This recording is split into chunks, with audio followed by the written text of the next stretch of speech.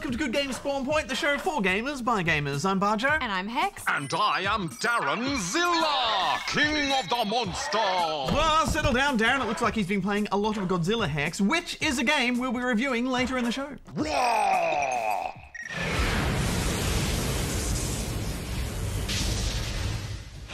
What would a giant city-crushing monster do without man-made structures to tear down? So we build some more in Polybridge. Must destroy!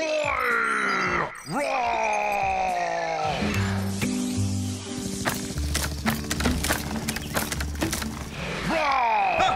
Darren, save your smashing until later in the show. Fine.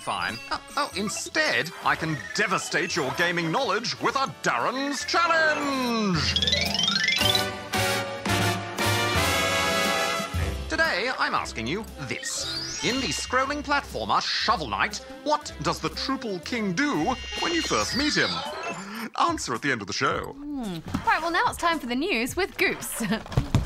Darren, be careful, these chairs are very important, don't break them. Thanks guys, Goose here with all the gaming news from around the world. The Interactive Games and Entertainment Association has released its yearly Digital Australian report, showing trends and statistics about gaming in Australia. The report found while 68% of Australians play video games, a whopping 98% of households with children have games, and 90% of parents who play games do so with their children. It also found that the most devoted group of gamers were those aged between 5 and 14, with 91% of them playing games. And gaming's definitely not just for boys, as about half of all gamers, or 47%, are female. Brisbane man Chad Norwalk has emerged victorious in the first ever National Drone Racing Championships held in California. Racers in the competition fly high-speed remote-controlled drones capable of speeds of up to 100 kilometers an hour by using special goggles that let them see through the drone's cameras. Nowak, also known as Final Glide Oz, took out all three fields in the competition, winning the freestyle, team and individual races, earning him a prize of $15,000. Well done, Chad. Well, that's all the news for this week. Back to you guys in the studio. Thanks, Goose. That was some quality news reporting, as always. All right, you two, get your high-vis and helmets because it's time to build some bridges. Let's do it. Right.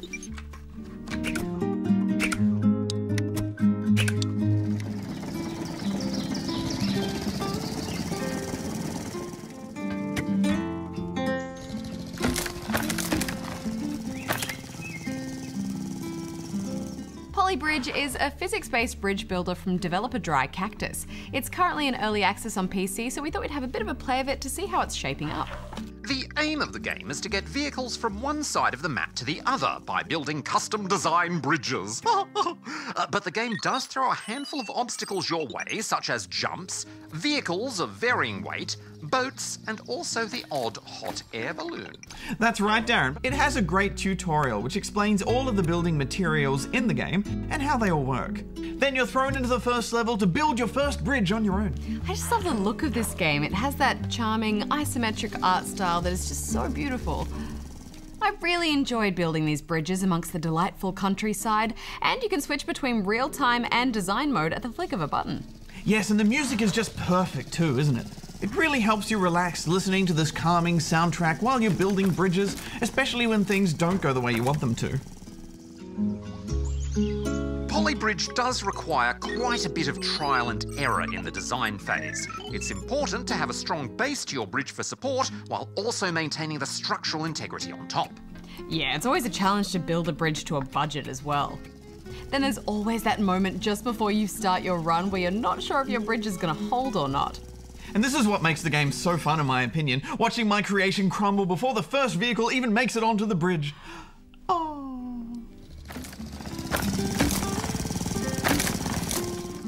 Back to the drawing board. While the game isn't finished yet, Polybridge already has quite a few levels to work through, as well as its own sandbox level creator. mean, I'm looking forward to seeing where the developers are going to take this because it's good fun so far. Absolutely. I was surprised at how much fun I had with this game, and I'm excited to see which features will be added in the future. All right, you two, I think you need a little bit more practice, especially you, Bajo. So why don't you go to the office and keep building bridges, because I've got a developer to interview. A developer? Off you go, chop chop.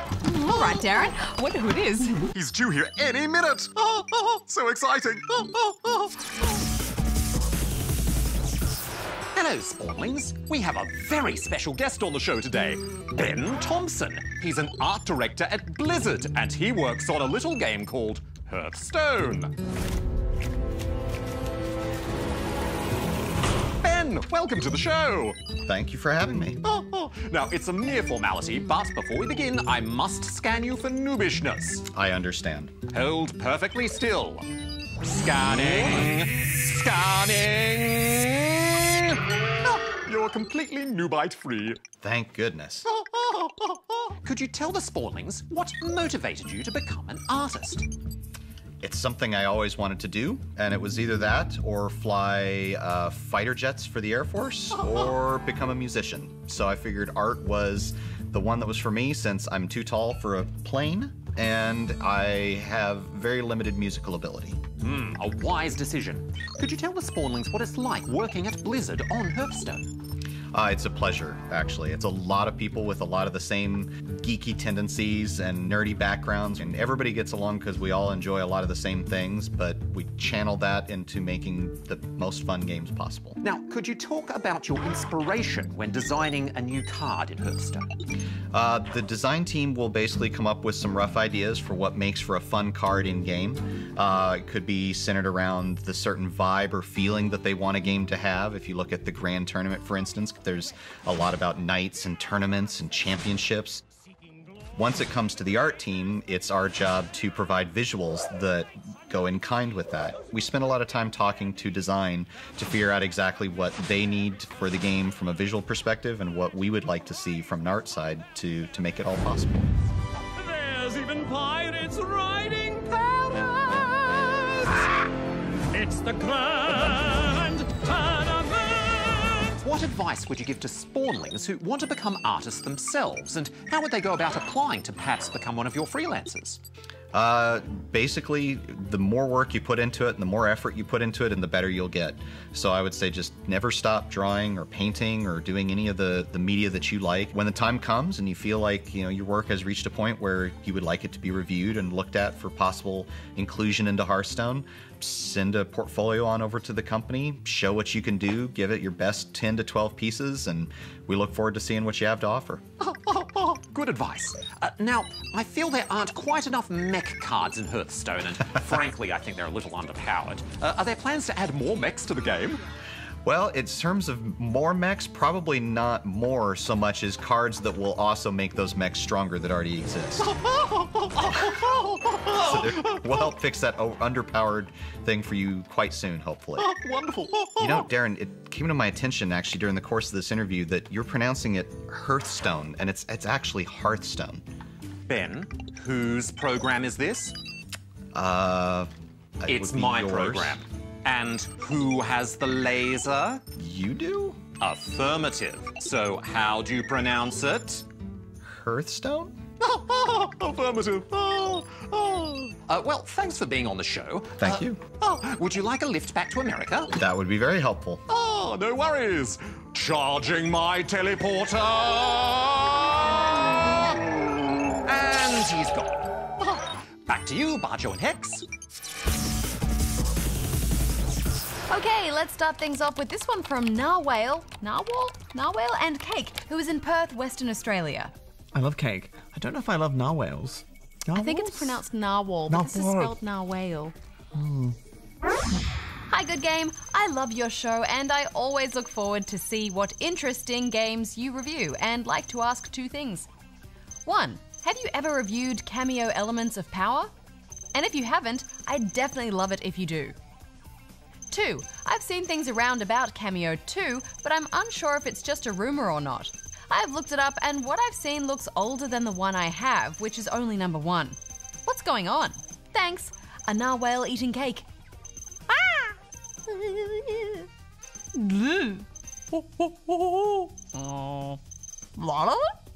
Well, Mr. Nahal, we haven't reviewed Cameo because it came out as a launch game for the Xbox 360 in 2005, and believe it or not, Good Game did not exist back then, which made it a bit tricky for us to review. But it's a good suggestion of a game to look at in one of our replay segments maybe, so we'll definitely keep that in mind for the future. Also, as far as we're aware, there is no Cameo 2 in development. There was one in development a while ago, but it got cancelled sadly. Or maybe what you might have seen is that it's getting re-released in a big bundle of games for Xbox One later this year. But no, it's not a new Cameo. All right, well, let's move on to this one from Spencer P04 in Adelaide, South Australia. On Minecraft, how do you get a brewing stand to make a speed potion? P.S. Hex to these.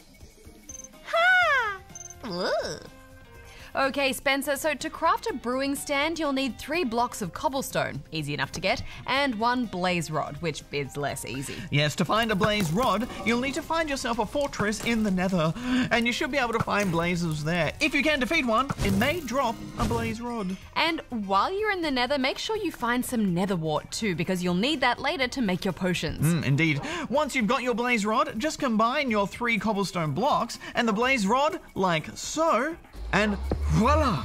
You have yourself a brewing stand. Then, to make yourself a speed potion, you'll first need to make a glass bottle using 3 glass blocks, like so. Then fill it with water, put it on the stand, and place a piece of nether wart in the top slot. This will make a base potion known as an awkward potion.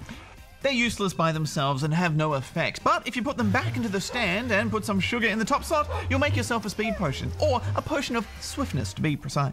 And you can make your potion even stronger by adding in either redstone dust to make it last longer, or glowstone dust to make it more potent. But let's move on to this one now from the King of First-Person Shooter in Game City, Queensland.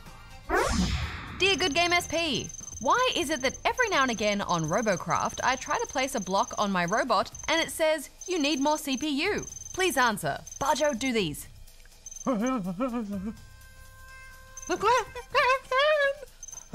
Cheeky fat. Darren is a noob. Good day. Well, Your Highness, in Robocraft, your CPU is basically the limit to how big and complicated your robot can be. Every block you place has a CPU cost, and more advanced blocks cost more CPU.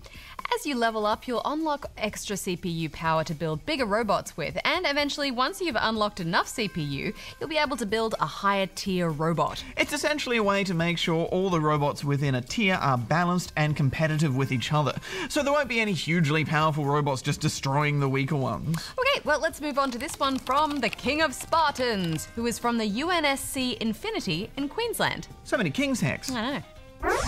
Greeting, GGSP. I am the King of Spartans.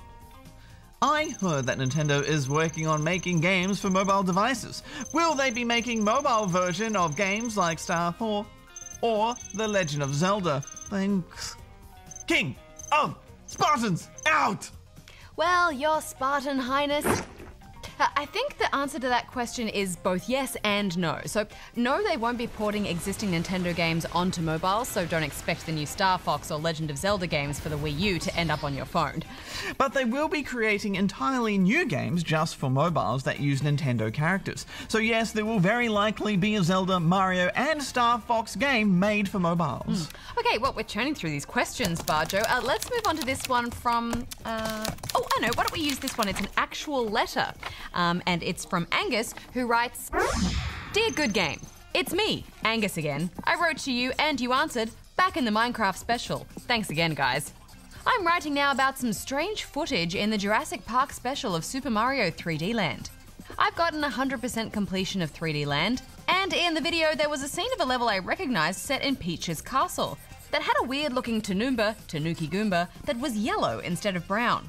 Is there something special about the video, or am I just losing my marbles? Because I know there were no Goombas that were that colour in the game. What is the meaning of this?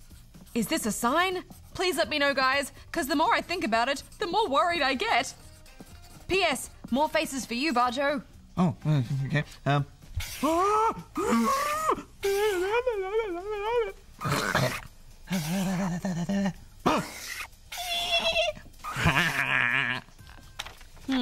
Well, that is a bit of a mystery, Angus. I think we might actually need to get Darren on the line to analyse the footage and find out what's going on. Good idea, Hex. He's got a really long number this week. He keeps changing it all the time. Okay, starts with 3, then it's...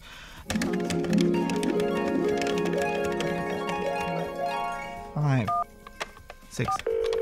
Hello. Hey, Darren, hey, how's it going? We need you to run some footage through your analyzer thingy and tell us why this Tanumba is the wrong colour. Can do, Bajo. Analyzing. Freeze frame. Enhance.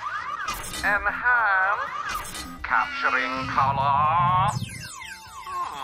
That is a strange colour, and not the same as the colour they appear as in the game. Was there maybe something wrong with the colours in the trailer? That seems doubtful. You can see behind the yellow Tanumbas, there are cardboard cutouts of normal Goombas, which appear to be the standard colour. And none of the other colours appear to be wrong, which suggests that there was nothing wrong with the video itself. So why are they yellow, Darren? Well, that is hard to say, Bajo. It's worth noting that this was a pre-release trailer, and games do change during development. So one theory could be that the colour of the Tanumbas in the game changed from when the trailer was made to when the game was released. Sounds like a plausible theory. Of course it is. However, it is only a theory, and unless a developer of the game can shed more light on this anomaly, we will probably never be able to fully answer the mystery of the yellow Tanumbas.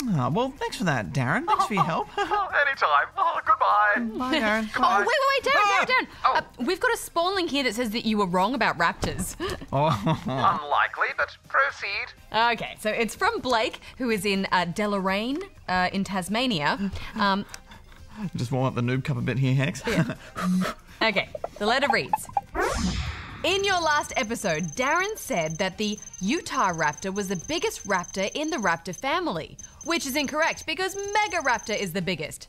Megaraptor's size is 6 to 8 meters long, but a Utah raptor's size is only 5 to 7 meters long. Bajo, do these.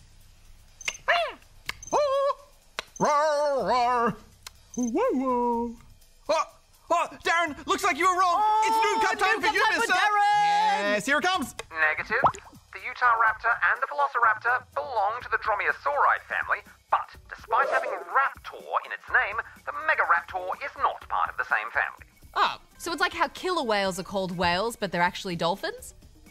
Oh, yeah, or like how koala bears aren't actually bears. Sure. The Megaraptor was originally thought to belong to the same family as the other raptors. However, further study has shown that it was more likely to have been a primitive Tyrannosauroid. Oh, so it was kind of like a little pre-T-Rex. Correct! Oh, little T-Rex. That is the current thinking. However, they are still unsure of how to exactly classify the Megaraptor. So you weren't wrong? Well, I will concede that the Utah raptor is only the largest known member of the Dromaeosauride family. There may well have been bigger ones, but we simply have no evidence of them. All right, well, I think that's as accurate as you can be, Darren. But on that note, I think we're actually out of time for this week. But if you'd like to ask us something, then you can go here and ask away. Bye, Darren. Bye, Darren. Got away with this time, Hex. Yeah. We'll get him next time. I want to know what the answer to this mystery is. It's going to be bugging me now. Okay, guys, it's time to check out the new Godzilla game. Only we had an expert in destruction and destroying things. Yeah, if only we knew someone with those kinds of skills and experience, Hex. Oh, yes, of course, Darren. We should ask Goose. Yes, we should ask Goose. Goose, but I've memorized all 482 known monster species, and I've been ruthlessly exterminating noobs for more than a millennia, and I've even made my own Godzilla costume. All right, Darren, we were just messing around. Of course, you're the perfect robot for the job. Let's smash some cities in Godzilla. Roar!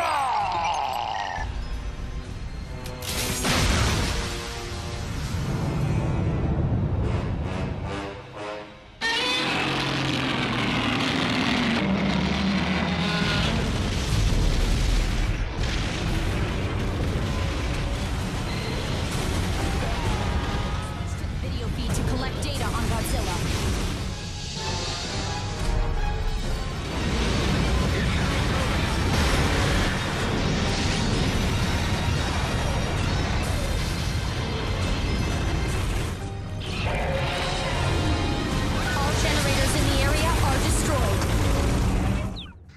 much glorious destruction. Well, I'm glad you liked it, Darren, because I was a bit lost with the story. Why is Godzilla so interested in smashing all of these generators anyway? Well, you see, Godzilla was awakened by nuclear radiation, so he now needs to feed on the same radiation they're using to power their cities, which in the game they call G-energy. And along the way, he destroys everything. Buildings are obliterated, boats broken in half, tanks crushed like ants. Nothing can withstand Godzilla. Okay, well, let's talk gameplay. Godzilla only has a handful of standard smashing attacks with his claws and a mighty swing of his tail. But of course, his signature move is his fiery atomic breath. Whoa, that's some seriously bad breath. I just wish Godzilla's controls weren't so clunky. Turning him around takes ages, and for some reason you need to turn him with the controller's trigger buttons, which makes him feel like a big clunky robot tank. Objection! Robots are not clunky! Well, anyway, besides, Godzilla has always been slow and lumbering. I think they've captured his likeness perfectly. Well, okay, Darren, I mean, it may be accurate, but I have to agree with Bajo. It's just no fun playing as Godzilla when these missions are so repetitive. He simply stomps over to the nearest generator and smacks it until it explodes. Then, after taking out 2 more generators, the job's done. All generators in the area are destroyed. Until the next level where he has another set of 3 generators to smack. Yes, you have to take out something like 30 generators in this campaign. Affirmative. He's unstoppable, isn't he? All of that power! Isn't it great? No, it isn't, Darren. I need more variety in my games. The only other thing you do besides taking out these generators is fighting other monsters. Which should be the game's highlight. It should be fun, except those clunky controls just make it a nightmare. Yeah, I found the best strategy for the close-up combat was just avoiding it altogether. I'd hit him with my atomic breath, then run away, slowly, and charge it up for another blast. Running away? That's not what Godzilla would do. Clearly what's needed is my expert monster knowledge. I see this kaiju is Mothra. I'll just use my tail whip, and this'll be child's play. Oh no! What happened there? That's not right! No! I don't understand. I was using the right moves. It is such a shame to see the king of the monsters in such a mess. I just can't recommend this game at all. There may be a large roster of monsters to unlock, but to do that you have to replay that repetitive campaign again and again, collecting video recordings. We can switch to the video feed at the data collection point. I just can't give this game any more than 1 out of 5 rubber chickens. Yeah, I agree. It gets 1 rubber chicken from me as well. This is a sad day for Godzilla fans. The king of the monsters. Well, we are almost at the end of the show, so Darren, it's time to give us the answer to your challenge. Affirmative, X. At the start of the show, I asked you this. In the scrolling platformer Shovel Knight, what does the Trouble King do when you first meet him? And the answer is, he performs a fishy dance. Next week on the show, after about a bajillion spin-offs, we finally have Angry Birds 2.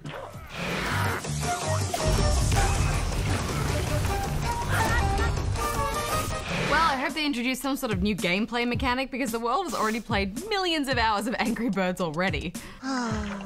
Oh, Darren, are you still upset about Godzilla? I know it wasn't a very good game. Affirmative. Sadness turning to rage.